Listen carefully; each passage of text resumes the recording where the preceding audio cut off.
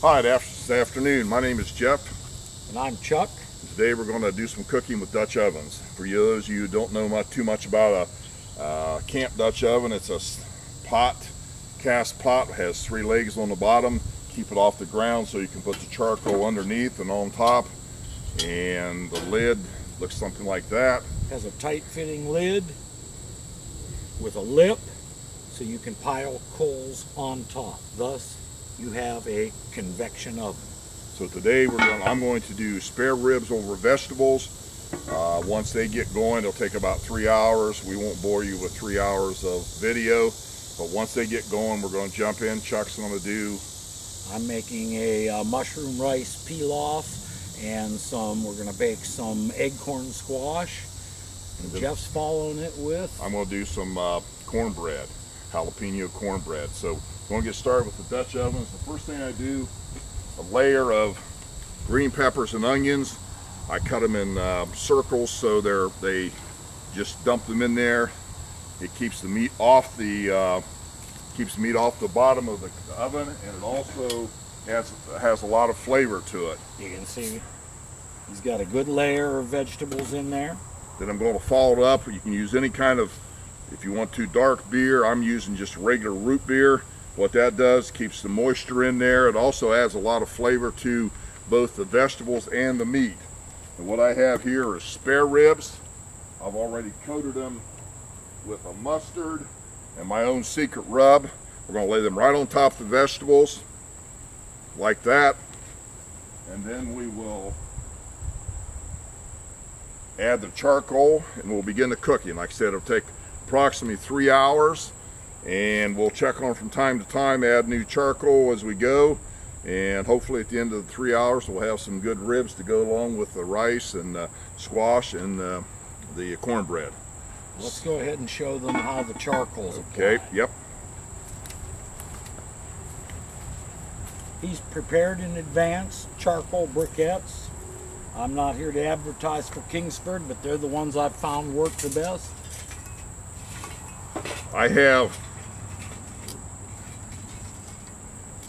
I prepared, I think, 25 briquettes. With this type of cooking, we're going to put 2/3 of them on top and 1/3 underneath. These will last approximately 45 minutes, then we'll have to change them out and add some more to it. Well, the ones on the bottom I space evenly around. You want to have the heat even on the Dutch oven. And the ones on top, when we get to it, we'll space them around the top of the lid also. No big secret, just on the outer edge, kind of space them evenly. That way the heat will go down into the oven evenly and cook evenly. Remember, this works like a convection oven, and you have to evenly apply the heat to it or you'll get hot spots, which are only consequential if you don't want your stuff burnt.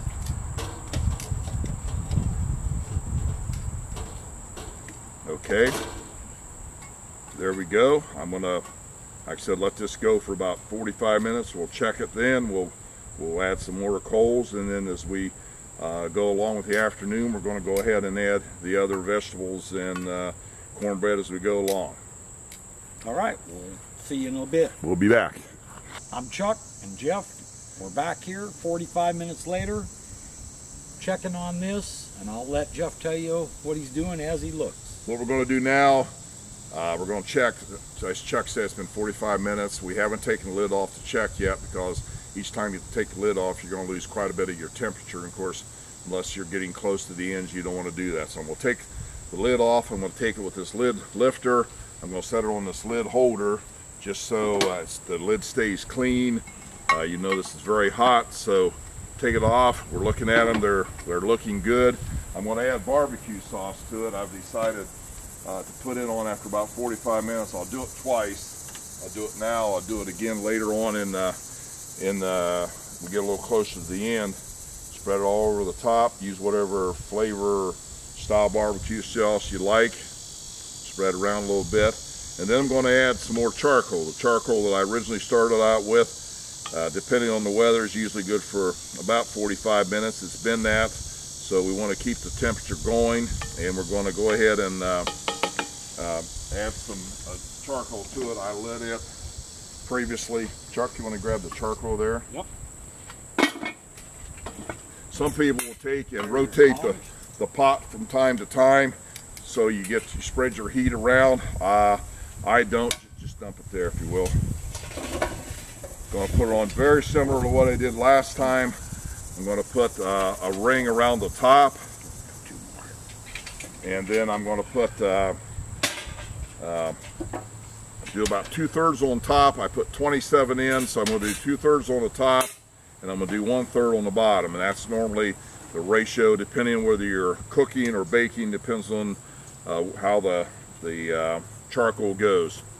The idea is to get the heat on both the bottom of the material or the food you're cooking, and also on the top. So like I said, the others are about gone, so these we're going to spread a ring around there even as best we can, and then I'll go ahead and lift the pot up and put some on the bottom here, a ring around the bottom here, and then we'll put her back on for about another 45 minutes. We're thinking about 3 hours total, and this will give us some idea how we're coming. Today it's a little windy, so it may take just a little longer. The wind has depends on, your charcoal dissipates quicker or burns out quicker with a little windy day. So we'll go another 45 minutes, then we'll take another peek, then we'll start some of the entrees that we're going to cook later on. Well, we're about 40-45 minutes later from the last time. We're ready to start some second course items. First thing I'm going to start here in a 14-inch Dutch oven, not because I need the volume, but I need the surface area, is some apple walnut baked squash. And it's one of the winter squash. You can use either acorn or butternut or one of the other winter squash. I'm getting a good amount of heat underneath to start with on a 14-inch one. I do this a little different than Jeff. I'm not saying that it's that his is wrong. I do like to put some in the middle to start with, but I rake them to the outsides after, and I learned that from Jeff. So I've got my coals on the bottom for my 14-inch pan for the squash, and these are going to bake, but you don't want the pan to run dry. So, and you never pour cold water or cold anything into a hot pan. I just put that pan on there, so it's not hot yet. This is lukewarm water. All I really want to do is cover the bottom enough so that the squash are inverted in the water.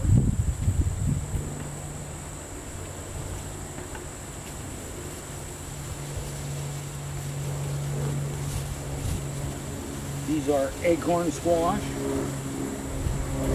They've been halved and de-seeded. Invert them in the water.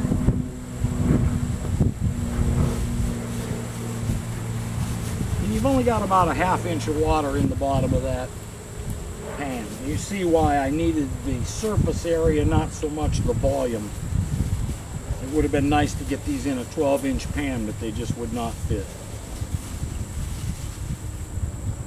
So there are your squash.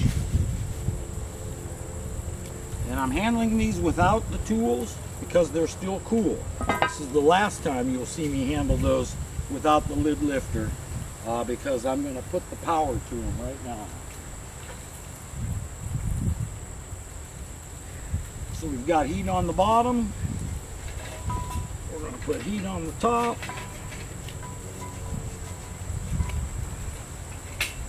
And I'll just finish those off.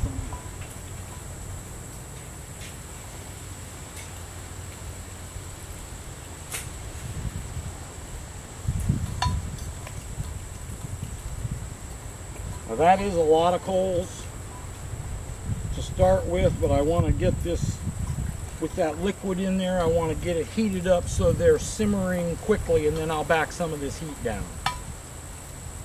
Okay, after Chuck got his squash going, I'm going to start my cornbread. I've got some coals going here. Dump them on the my board here. I put some bacon in the bottom of my pan to get started, because otherwise cooking it just doesn't get quite done. So I've got I have 8 strips of bacon here, going to be about half cooked. I'm going to dump them I'm going to put them underneath the pan. I'm going to put my corn mix in, whatever your favorite corn mix is. I have it pre-mixed up. Put that right on top of the bacon. It's cornmeal or cornbread. I also have some jalapeno peppers in it, just to kind of give it a little bit of flavor. I'll put it there, then we'll put some coals on top.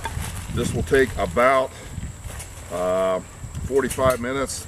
We'll check it. If it's done, we'll dump a little bit more cheese on the bottom of it, and we'll have our cornbread ready. So, Chuck said, handle these lids when they're cold. When they're hot, definitely some type of lid lifter, or they will burn your fingers. Here again, I'm going to put my coals around, so I put some of the heat on top. So it has about 1/3 of the charcoal on the bottom and 2/3 on the top. With any luck, we'll have all 4 of our items done at the same time here in about an hour and 15-20 minutes. That'll take more than a little luck.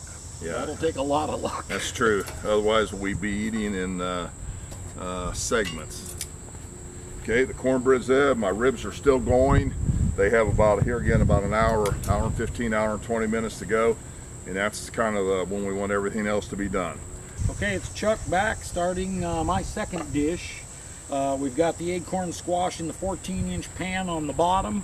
For a while, I'm going to be able to stack these two because I need a lot of heat on the top of the bottom pan, and I also need a lot of heat on the bottom of the top pan. But after it gets going a while, this is not going to work. We're going to have to unstack them. Right now, I've got this is my rice mushroom pilaf, and I've got a mixture of wild rice and white rice here, and we're trying to superheat about 1/4 cup of butter and fry this uncooked rice just enough to brown it. So that takes a lot of heat,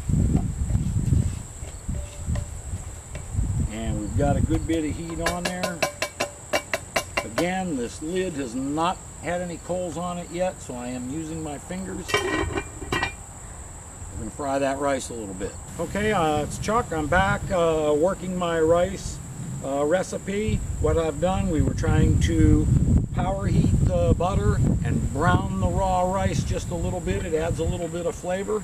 I'll footnote my wife on that. She taught me that. So this has been on, I don't know, maybe 8-9 minutes. Doesn't quite have the heat I need on the bottom of it, but it's working good enough. So to that rice, we're going to add a chopped sweet onion.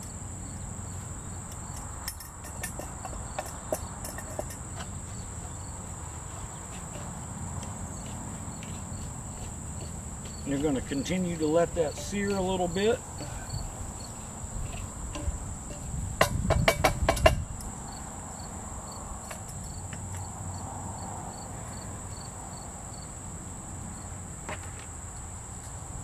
And a small package of mushrooms, small portobello mushrooms, diced up.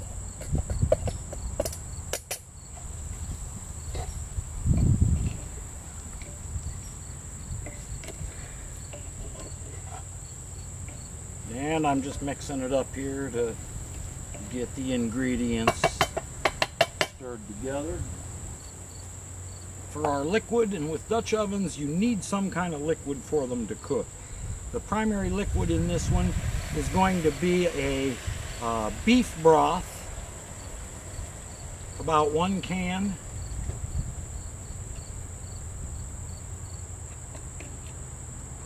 And the second to last ingredient is, and you can use whatever you like, whichever kind of cream soup you prefer. This is actually cream of mushroom.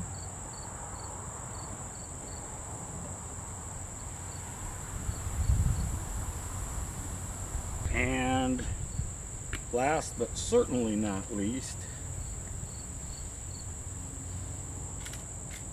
pepper. Lots of pepper.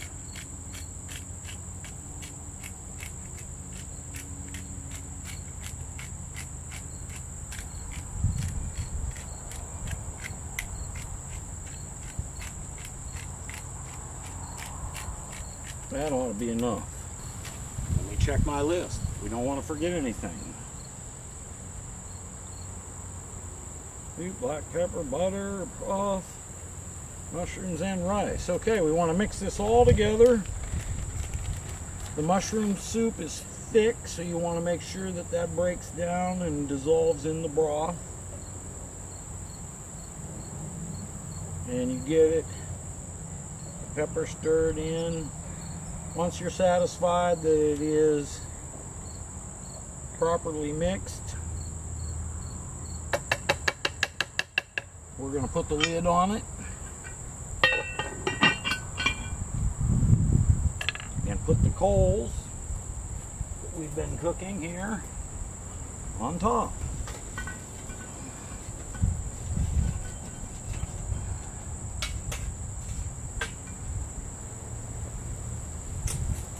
Again, I probably have more coals on here than it would be normally recommended to get 350 degrees, but I'm trying to get all that liquid up to temperature first, and then I will back down to the appropriate count.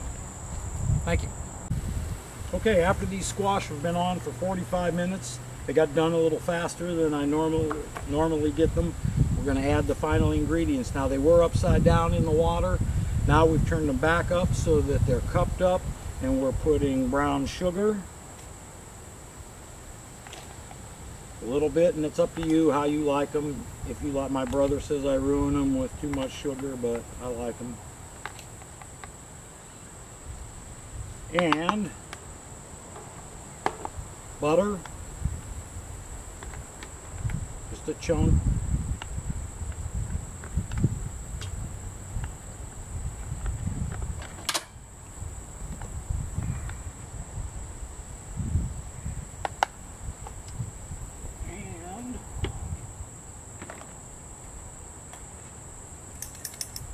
Top it off with some diced apples.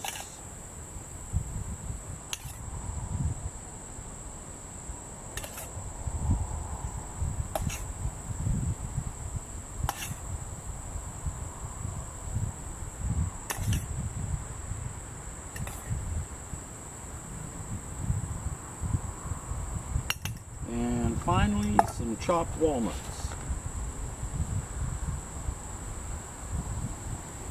Wait a minute, that isn't the finally. I have one more.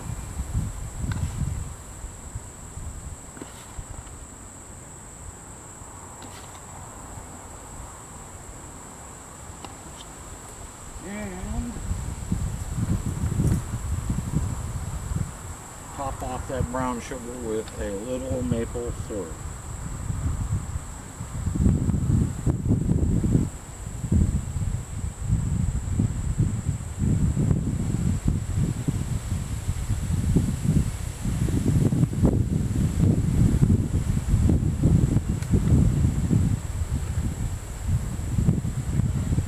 Then all we need is heat on top to melt that, since those squash are more than done.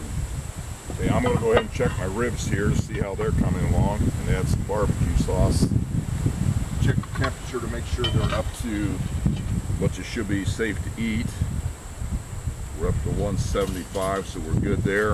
Add the last layer of barbecue sauce.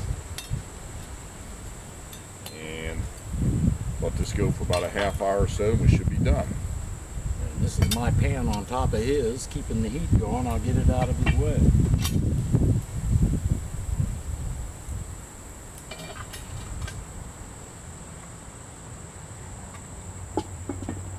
Okay, we'll check back here in a few minutes on the cornbread and we should be good to go. I've got the squash off the bottom heat with heat just on the top, melting the sugar and the butter, and they should be ready when the rest of the food is. Okay, and one last item to put on, then we'll be done with pretty much everything. Just a few more minutes and all 4 items should be done at the same time. I'm going to add cheese to my cornbread, and on the what is now the top will be the bottom when I take it off. About 2 cups, and once this is hard and baked on there, we'll have the cornbread will be done, and the ribs are basically done now, and I believe Chuck's items are all done and we're ready to eat. We're just keeping things warm now, wrapping it up. Here we have the 4 finished dishes. We have the barbecued ribs. We've got the cornbread. And we have the squash with apples and walnuts. And the mushroom rice pilaf. So now we're going to chow down. Thanks for watching.